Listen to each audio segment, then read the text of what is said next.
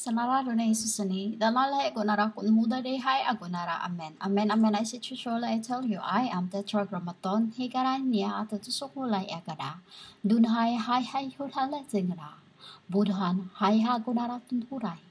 Soon Hari Allah Hayar Hula, Gunhurai then Haya Gunoro. Dunhuda La Sahuda Runhuda, Bunhuptang Al I Agunara Tunhula Lesahia Agonara Amen. What I've just said, or what I've just prayed to my Father, because right now He's just rising the sun. So it's also meaning of, that in heaven, we every morning around this time, like 6:30, we started to raise our hands, left hand into our forehead, to show Father our gratitudes. To show Father our gratitude. And with that, Chapnel Elohim, whom you called Yahweh or Jesus or Holy Spirit, always have his mark then, that he is the hair. While the Son of Man are in the world finishing the work of hand, the art of Maya, the whom you called the Messiah's days. As I've said, Messiah's also means Messiah's means woman's monthly, bloody week. I call it melon days, bloody days. Which is, we're about to talk on Matthew 21:37. Matthew 21:38. And carry on to 39. But when the tenants saw the sun, they said to each other, This is the hair. Or this is the hair. Call it hair. Let's kill him and take his inheritance. So they took him and threw him out of the vineyard and killed. This is the symbol of the time of whom you call Jesus as humans. I see from up above what they're going to, the king. When we test the earth, what they're going to do with it. As our spirit of the Godhead is always on the forehead. It's always in the forehead. By the line in your when you have your hair in the middle of your forehead, what you call that? Where your fontanelle is, where you have you apart your hair, You parted your hair. You parted ways. Your hair is also a symbol of parted seas. It's also a symbol of humanity, good and evil. Everything you do in yourself there's a meaning and symbols to it. Like your head, there is a part in it. It means like I just said, you part your hairs. Two sides, two sides. It means of good and evil. But when a hair just the same on the other side, it's different thing. Depending how you decorate your hair, or what you adorno your hair, how you adorn your hair. There's a symbol into that which only I can see. This, when we saw what they're going to do to the Son of God, I said to the king who was up above, it's like a telephone call, Honey, stay there. I see what they're going to do to the body of mine. They're going to shut the head. So, honey, stay there. Let me do the work. So he said, Are you sure? Is it okay? I said, Yes. As I don't want any of my beloved to be harmed or to be to feel the pain, I prepare to to accept all the pain rather than my loved ones to feel the pain, you know. So this a symbol of the workers of the earth, you know. Matthew 21:38 to 39. The tenants saw the sun. Who is the tenants? The Nephilim. They are the tenants of the world. Why? When they asked me to make this world, you call the humans, man and female, and etc., etc., I challenged them. For they wanted to. So, they bury themselves into that, you know, demons could bury, like, when the last curse they have, like, one of the time, I said in the record, in my record, that there were angels who look after the land in the beginning, that they look after the humans to govern the land, for the land to be fruitful, you know, for the land to be fruitful, and now it's destroyed by humans, you know. There were giant that the angels have turned into a stone. And with that, after that many years, the stone crumble and becomes like a landslide.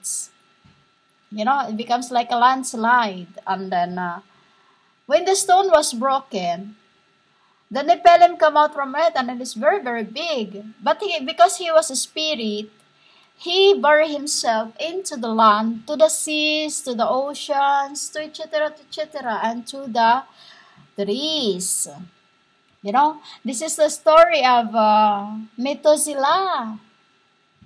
You know, Methuselah. For me to give Methuselah what she had done. Sacrificing, you know, Methuselah. And I was here named me. Me and her was two. For Chapnel, M-E-T. Me too. Meaning to see humans, me too. I stay here. You know, that's when he said to me too, I stay here. You know, humans, because his name and I is always put together. So when that is how Father humans, that is how Father put me and he together. You know, as I and Mom put he and him together. He and him. He and he, actually. He and he. For me to become a heye. You get it, humans? We are the 24 elders. And with that, the demons, after he buried himself into the lands, he thinks he owns the lands. He poisons everyone in it. And you poisoned yourselves. Non-covenant. So, you wanted to take the inheritance of those who in the beginning received the Holy Spirit of God. You are the one who keep throwing us out in my own vineyard. So, every time I keep running to the seas, to the oceans, where you bury yourselves to find out where is your root. You know? To find out where is your root. As a spirit of Methuselah. You know?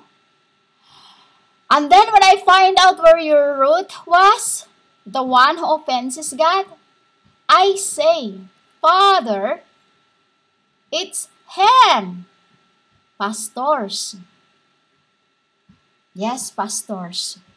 You are the creations of the earth that was drink, eaten, and receivers of the demons. You know, the purple, like an ash, purple, a poison. So like a purple thing, very, very dark color. You know, from that first thing, you become him. You become that demon who bury himself into and left his body in the inside of the nurture himself inside of the tree. Abmito sila. You know? And then until to this very end, humans, you are still fighting. For you want the land. You know? This is the land you want to possess. As you understand it, that it is the land, earth, that you're going to possess. You know, the land is your body that you're going to possess. The very reason why you keep killing the brothers, the very reason why you keep taking inheritance that are not of yours. What is the inheritance? Names. Names that you proclaim yourselves what you are. And into this very end, you started transgressions as well. By what? Preaching the word of God. That is how you do it, humans. Since Abraham, you were left out from hell. You know? I made a truce that even to this very end, if you do not repent, that is your dead end. Still the same thing. You just keep repeating and repeating and repeating it. Us. We were the hair you keep stealing things from. You are the false prophet that wanted to take the inheritance of the true prophets. You know? The true prophets is what you keep taking their inheritance. That is why you beg me in to place you, you know, to place you in each so-called family. That in the end, you backstab them. Why? You lead them into your own abominations. You lead them into your preaching. You lead them into your worldly teachings when you are no spirits. You see, humans, it is all about you. False teachers. You see, humans, you understand me just as how you read me. You know? This is the vineyard where I pay, should be, you know, where we paid for the blood of his people. For there is a landscape of the world that I like so much. You know, I like it so much. It's like the land will turn into waters. The waters will turn into fires, while the heaven is above. You know, it's like this example, for you to understand me. You have a third-story house, just a third-story example, or you have 7-story house, or whatever you have. And then in the bottom of that is where you're open. You got it, humans? For that is what it was in the beginning. The ovens was in the middle of the seas when there were no water. Until the Nephilim messed up everything. Until they descend to the world. And what they do? Worse than ever. For why, humans? Just like what you were doing now, you are in the vineyard that are killing the sons of gods, taking their inheritance. Pastors, prophetess, false prophets, false death, what you called yourselves. You know, that is the inheritance, which is a reason why I'm here. You know, a reason why I'm here as a son of God. You know, honoring those workers that have been with me throughout incarnations. No matter how much you do, you are drowned into that abominable actions of the world. blaspheming others, slandering others, disrespecting others, just as it says. And Matthew 21:37, last of all, my Father sent me as I come from the Father. He said, I thought they will respect you for you are a man. But even if when you were a woman, they still disrespect you. So son, be what you want to be. I trust you. The authority